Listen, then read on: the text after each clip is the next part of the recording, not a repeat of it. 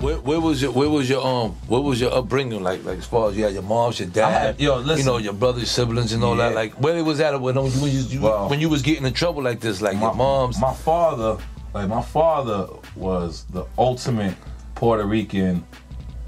I'm talking, when I say the ultimate Puerto Rican, I'm talking about with the tail, 3 earrings, 500,000 tattoos, never wore a shirt, like played handball all day, Newports, and when he did have a shirt, Newports right here or Newports right here on the side. So he was just like, my mother was the exact opposite. My mother didn't understand street life at all. Like I tell you like this, before my pops died, he got to see my very first global historic record, which was Superthug. And when he saw it on TV, he had to come up to me and grab me. He was like, "I'm so sorry, Papito." And I said, "Why are you sorry?" He said, "I thought you was lying the whole time."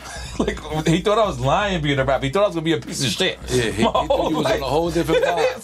so around moms, he was fronting like he really believed I was a rapper. Yeah. But he didn't believe me this whole time. It was heartbreaking. He was just going with it. He was just going with it. When he actually saw me on TV, he grabbed, because my father was he was not an affectionate guy. Because it's like the first time he hugged me. So he wouldn't let me go, and he's like, "I'm so sorry." And I was like, "Why?" And he's like, I thought you would be a piece of shit the rest of your life. Wow. I didn't think you would, he's like, "You're my son, so I can say this to you." He wasn't a great kid. Like, I was like, "Oh." Shit, you was busted.